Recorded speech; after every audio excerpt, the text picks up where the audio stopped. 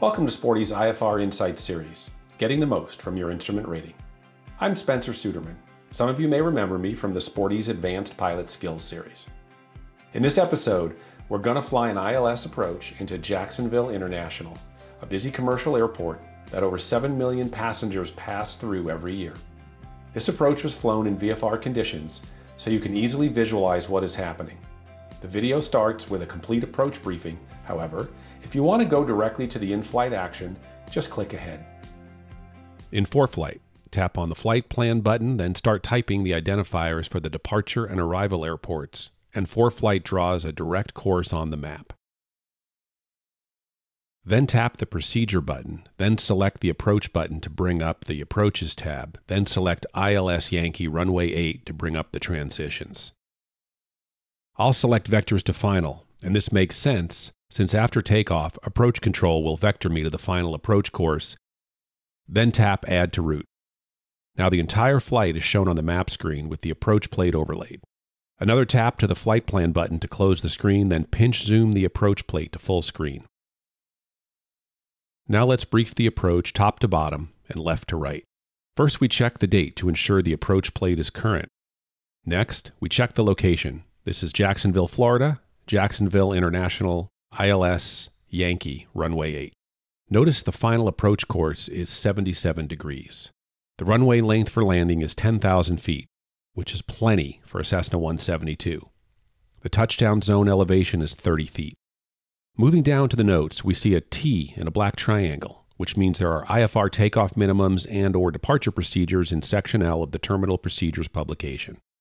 Since today's flight will be conducted as a practice approach under VFR, this is of no concern. There's also an A in a triangle, which means there are alternate minimums, which apply when using this airport and approach as an alternate when filing an IFR flight plan. Again, since this flight will be a practice approach conducted under VFR, this is not a factor. The next box is the runway approach lighting system, which is ALSF2, High Intensity Approach Lighting System with Sequenced Flashing Lights. The last box on this row is the missed approach procedure. All missed approaches start with a climb, and this one is to 1,000 feet straight ahead, then a climbing turn left to 3,000 feet on a 250-degree heading and on the Craig-Vortak radial 290 to Mania intersection, which is also 29.2 DME on the radial, then hold.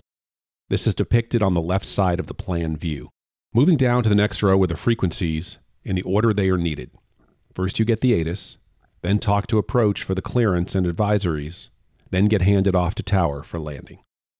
The plan view section is next, and this is a top-down look at the approach. One of my favorite things about ForeFlight and this graphical overlay is how easy it is to understand the flight path throughout the entire approach. The magenta line is our arrival from the southeast to the final approach course somewhere outside of the glide slope intercept, which occurs at Dinnis at 1,900 feet. When vectored to an ILS by ATC, they will get you lined up on the localizer at the appropriate altitude well before the glide slope intercept. Once you have the localizer and glide slope captured on your instruments, just follow them down to the runway.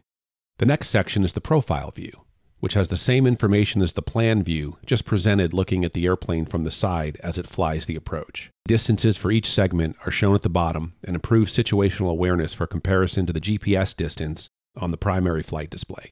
The bottom section shows the minimums for the different versions of the approach. We'll be flying a Cessna 172 in the approach at under 90 knots, so that puts us in Category A. The decision altitude is 230 feet, and the visibility requirement is 1,800 feet runway visual range, which is just a little more than 1/4 mile.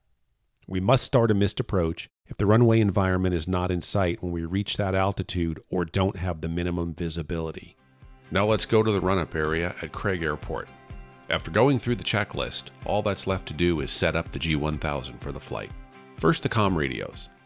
Tower is already on standby in COM 1, so tap the flip-flop button to make it active, then dial in Jack's approach on standby. Tap the little knob so the green box moves down to COM 2, then dial in ASOS for Jack's International on standby. I don't need to manually tune the nav radios because the G1000 will do that for me when I load an approach. Next, hit the Flight Plan button and notice that Craig Airport is already entered because the GPS knows where we are. Just tap the Enter button to accept it, and the cursor moves down. Then use the little knob to start entering the next waypoint and the window opens up. Since the first field already has a K, use the big knob to scroll to the next letter, then the little knob to select J, then big knob to move the cursor, then little knob to select A, and keep going until you're done. Then tap Enter to accept the flight plan, and notice the Direct To indication with distance and bearing in the top status bar, and the HSI is active. Now tap the Proc button to bring up the procedures. Notice Select Approach is already highlighted, so tap Enter. ILS Yankee Runway 8 is at the top of the list and already highlighted, so just tap Enter to accept, which brings up the Transitions menu. Vectors is at the top and already highlighted, so just tap Enter to accept. Back on the Select Approach screen, the Minimums field is highlighted. Turn the little knob to select Barrow, then the big knob to move the cursor, then the little knob to dial in 230 feet, which you can get from the approach plate. Then tap Enter to accept and the warning screen appears because this is an ILS approach using ground-based radios, so the G1000 is reminding you that GPS functionality is for situational awareness only during the approach. Tap Enter again to load the approach onto the end of the flight plan, and notice the nav radios are now configured with the localizer frequency. The G1000 is ready to go. Now let's go up to 3,000 feet, heading northwest over Jacksonville, Florida, about to check in with ATC after departing Craig Airport VFR. Jacksonville approach, Cessna 814 Mike Victor off Craig Airport request. It was just off of Craig with a request. Approach, Cessna 814 Mike Victor off Craig, almost over Navy Jacks. I have information Zulu for Jackson International. I'd like to get a practice ILS runway 814 Mike Victor, squawk 0424. Squawk 0424, 814 Mike Victor.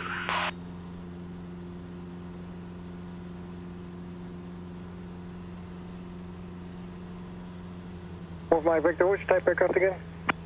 Cessna 172 slant Golf, V14 Mike Victor. Roger, and what are your intentions on the go? On the go, VFR, back to Craig Airport. 4 Mike Victor, roger, and when you're ready, fly heading of 300. Turn, heading 300 for 814 Mike Victor.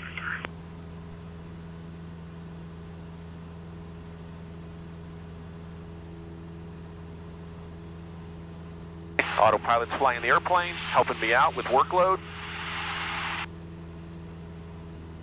4 Mike Victor, traffic up ahead, 12 o'clock, 3 miles maneuvering indicating 3,000.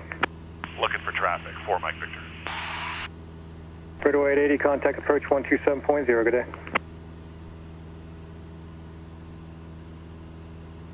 Approach 814 Mike Victor has traffic, my 1 o'clock about my altitude, is that who I'm looking for? 4 Mike Victor, affirmative, turn 15 degrees right, we can go behind him. 15 degrees to the right, 4 Mike Victor.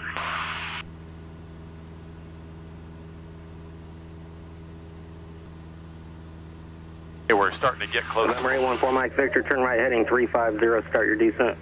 Turn right heading 350, start a descent, 814 Mike Victor. At this point in the flight, ATC is vectoring me to the final approach course to ensure a localizer and glide slope intercept.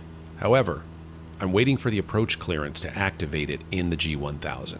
The GPS is still showing a course direct to the airport as entered into the flight plan. The key takeaway here is when you load an approach, it's simply added to the end of the flight plan.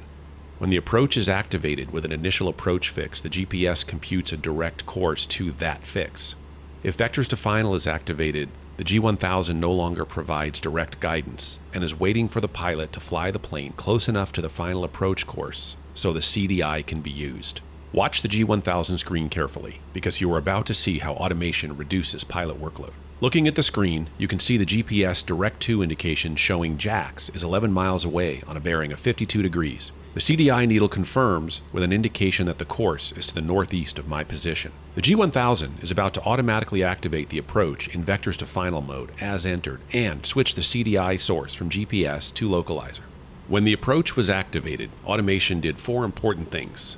The localizer frequency switched to active in Nav1, and IJAX appeared because the G1000 listened to the Morse code identifier and confirmed the source. VTF mode appeared in the top navigation status bar. The CDI was switched from GPS in magenta to localizer mode in green on the HSI and set itself to the final approach course of 77 degrees as shown on the approach plate. If this were an older mechanical CDI, you would have to set that manually. The glide slope box appears to the left of the altimeter, with a green diamond to indicate it's an ILS glide slope versus a GPS glide path on an RNAV approach.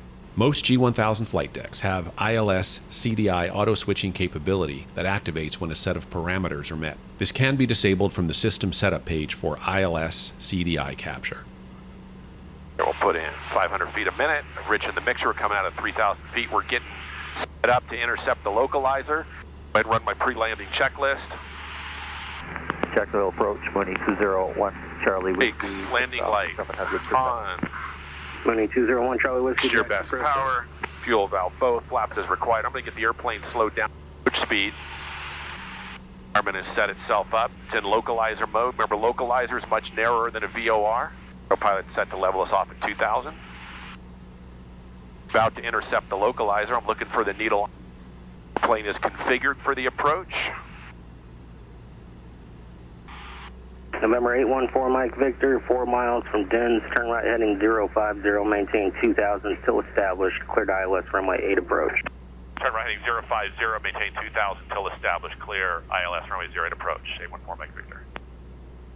I've been using heading and altitude mode on the autopilot to fly the ATC vectors, but now that I have the final vector, I'm going to arm approach mode.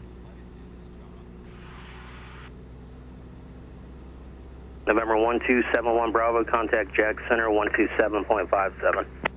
127.57. Okay, looking good on the autopilot. Localizer's coming in nicely.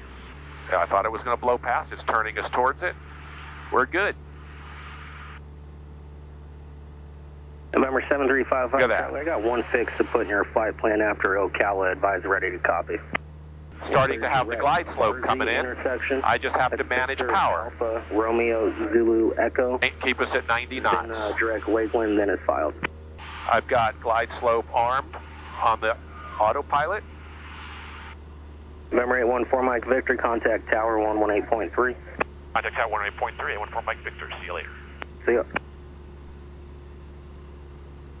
There we go. Glide slope's coming in. I'm going to start pulling power out. Make sure the plane follows it. Jack's Tower, Cessna 814 Mike Victor on the ILS runway. There, 814 Mike Victor, Jack's Tower 8 cleared to approach. Clear for the approach, 814 Mike Victor. Hey, a request in favor. Can you turn the approach lights on for me? I'm doing a lesson here. I'd like to see them. Just approach lights?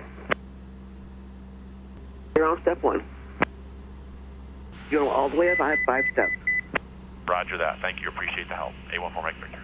The autopilot will keep the glide slope where it's supposed to be. It'll keep the localizer needle where it's supposed to be. Remember, it's a lot narrower than a VOR. There's the approach lights. Look at that. Beautiful. I see the approach lights beautifully. Thank you, Tower 4 Mike Victor. American 1326, Jack's Tower, you ready to go? Hey, affirmative. American 1326, traffic's on a 3-mile final. Fly runway heading, runway 8 clear for takeoff. Runway heading, clear to takeoff, runway 8, American 1326. North 4 Mike Victor, cautionary turbulence, Airbus departure prior to your arrival. And did you want the light still up?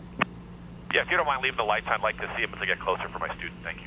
No problem. We've got an Airbus taking off ahead of us.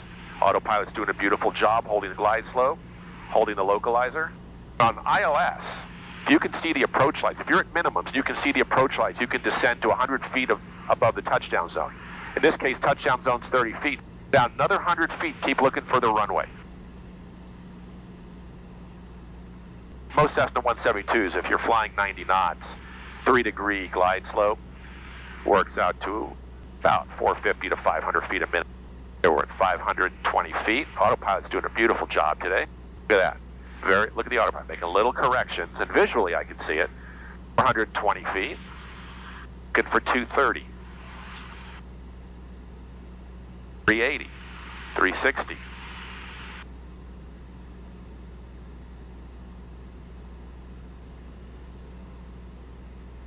$800 feet, looking for 230, 280, 60. I see the approach lights.